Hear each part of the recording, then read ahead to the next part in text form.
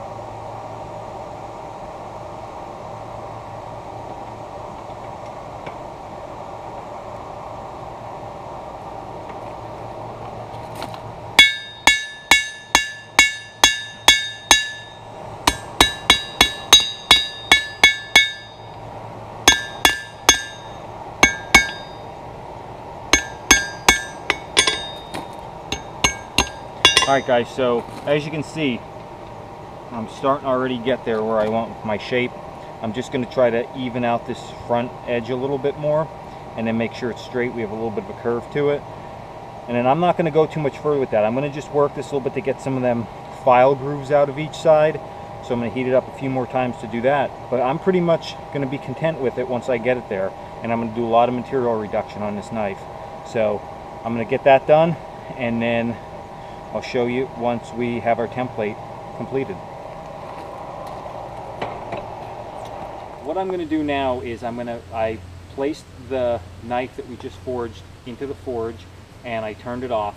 So I'm just letting it heat up. And the reason I want to do that is I actually want to anneal the blade, which is going to make it softer so it's more workable when I start to file and grind it. So how I do that is like I said, I turned off the forge. I'm just putting the knife into the heat. I'm going to let that get orange color, and I'm going to pull it out and let it air cool, and that'll keep it good and soft. If I would throw that in water, it's going to make it really hard, which we're going to do that a little bit later. We're going to harden part of our knife. So for now I'm doing that. I have the knife in. When it gets a orange color, a little bit bright orange color, then I'm going to pull it out. I'll let it air cool. Once it's cooled down, we'll start the process of filing the material removal and start to contour the blade and stuff like that. So we'll get back to you as soon as this knife gets cooled down. Okay, so now that my knife cooled down, I'm going to begin the process of material reduction, reshaping, and then the final, well, not the final sharpening, I'm sorry. And then we will heat treat it, and then we'll finish our final sharpening. So how I'm going to do this from this point forward is initially, just to make sure it's nice and even on both sides, I'm going to just work my file just like this across the face of it, just to get some of those old file marks out. I'll do that on both sides. Once that's done, I'll profile the back, and I'm going to profile this front piece. And as you can see, I mean, it's still pretty thick, so I'm going to have a lot of work to do. So once I'm done smoothing out both sides, I work the back spine profile and the blade profile, and I get that to where I want it.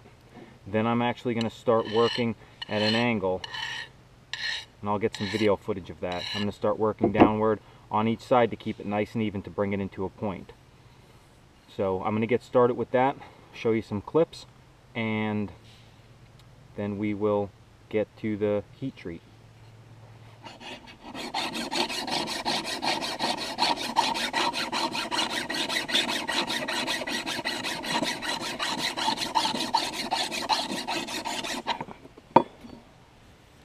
I'll just continue along this process until we get both sides good and cleaned up and all this scaling off. Alright guys, so I'm continuing to reduce some material off this knife. As you can see, it's coming out pretty good so far. I did a little bit of profiling with it as I was going along. I hit the back spine a little bit. This side I was just lightly working on, but I'm going to keep working on this side until you can see I'm getting a nice smooth clean finish on here.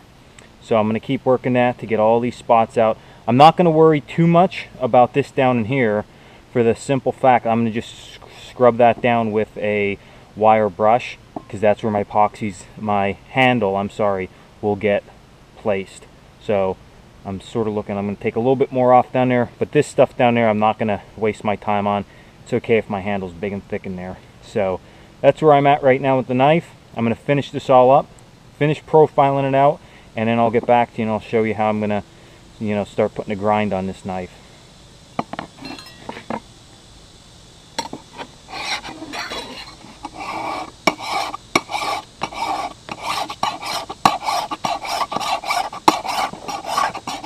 So I finished up profiling my blade, as you can see, and I also filed out all the file marks in the middle. Now, like I said, this is a little bit messy down in here still, but if I put my hand on, you can see I'm pretty close, so I might just work some of them out yet, but my handle's going to cover most of that, so I'm not too worried about that. So now it's time to start actually adding my grind, as most people call it, for what type of profile they want on their blade. If they want a Scandinavian flat grind, hollow grind, anything like that. So basically, to start this, I'm going to look at more just a flat grind for this. And what I'm going to do is I'm going to work back and forth on each side of the blade. I want to start basically, now I'm sure there's a ton of ways to do this, but this is how I do it. And by no means am I a knife maker, but it gets the job done, and the blades I have made, they turned out pretty well. So what I'll do is I'm going to start at the bottom, and I just want to get a good angle, and I just want to start working it up.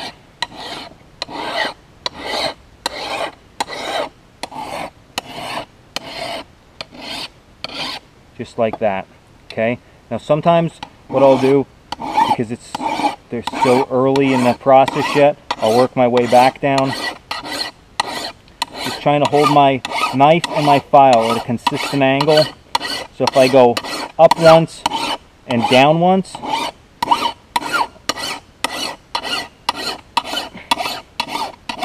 and then up again and down again, I'm going to do that exact same thing on the other side. So I don't know if you could see that, but you can already see a bevel starting to form here. So I'm going to keep working both sides of this. You don't want to just keep working one side because it's going to be lopsided. You want to check down the center of your blade to make sure you're working in even. If it seems lopsided on one side, of course, work that. And then just keep working your bevel. And when you start to get real close, you should start to feel some sharpness there. I have a long way to go in this process, so I'm going to keep working at this. I'll get back to you guys shortly once we start to get a better grind and some edge on here, and then we'll show you what's next.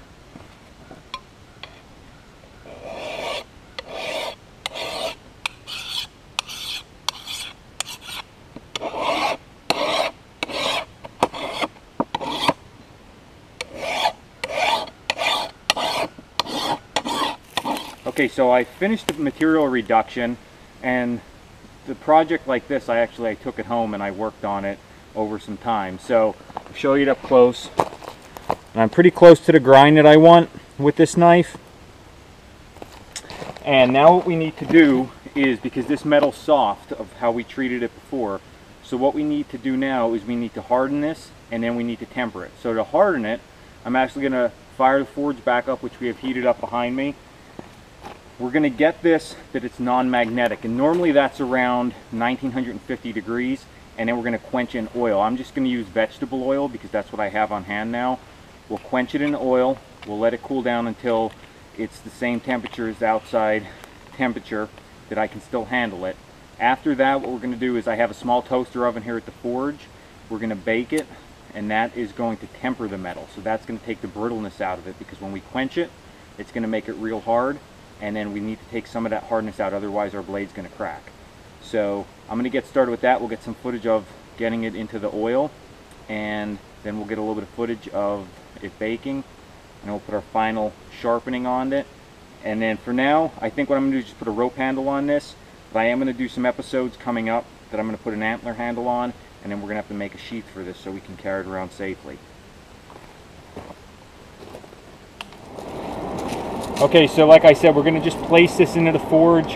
We really want to focus on this. The handle, of course, we're going to let that hang out because we really want to make sure that the blade gets hardened, if anything else. So I'm going to put it in this way, just because this edge is going to heat up because it's thinner than the spine. So we're going to put it in that way, and I'm going to turn this heat down a little bit, and we're going to get that started.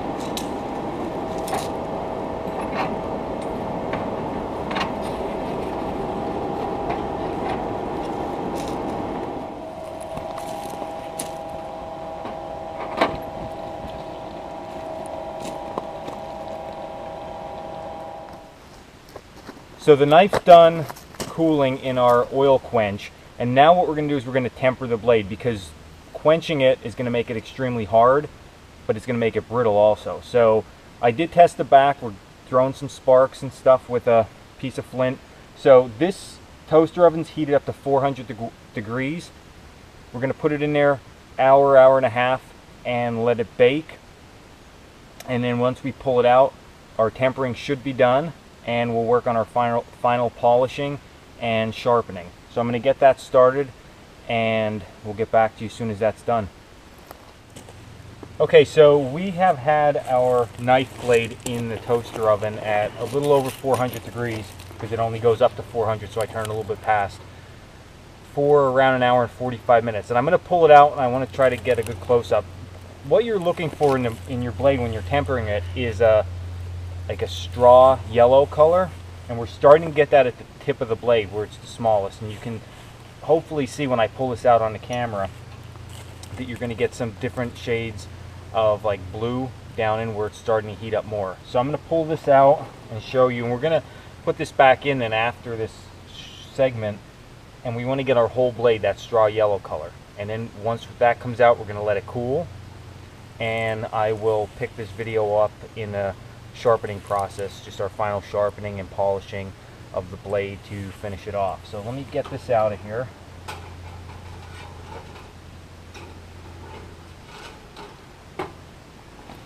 Okay, so hopefully you guys can see that. In here it looks like a little yellow, a little bit of yellow towards the end. And I'll turn it this way too, you could see it a lot more on this side. And you could see some blues and maybe some purples in that. So this straw yellow, that's what we want our whole blade all the way down colored as. So I'm going to keep that in for a while longer as it works itself down, and then like I said, we'll get to the final sharpening. So what we're going to do now is I'm going to start with just a finer file. I'm going to start to work my edge a little bit more, because I left this on the thicker side just because of the processes we're going to be going through with heating it up and tempering it. So I'm going to work this down with a file and make sure it's good and straight in the center.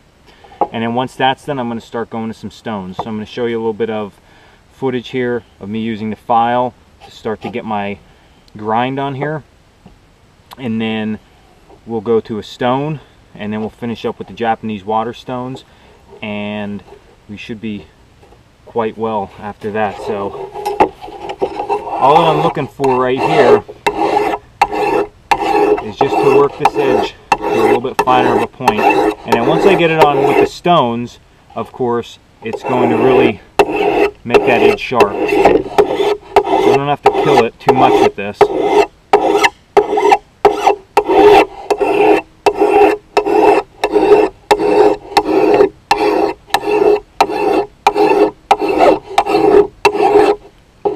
as you can see, it's cleaning up pretty quickly.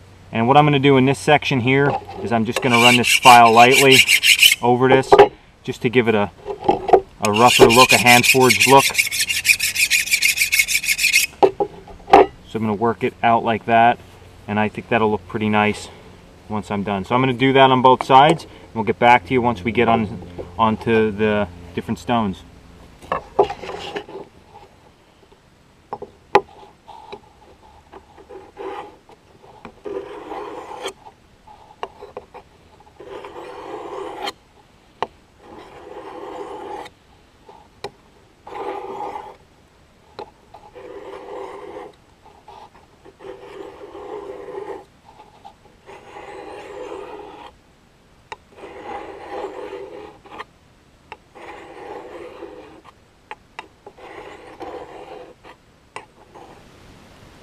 Okay, so what I've done, I put just some bank line as my handle on this file knife, and I'm still going to, just because I'm out in the woods, I'm still going to go home and put this on my Japanese water stones and use my diamond file, but I didn't have that stuff with me for right now, so we just used what we had around the forge. But I did get quite a sharp blade on this, and I'm going to show you a couple good things about this knife. Number one, as far as for feather sticks, just doing a quick sharpening and really not getting too intense with it. It's cutting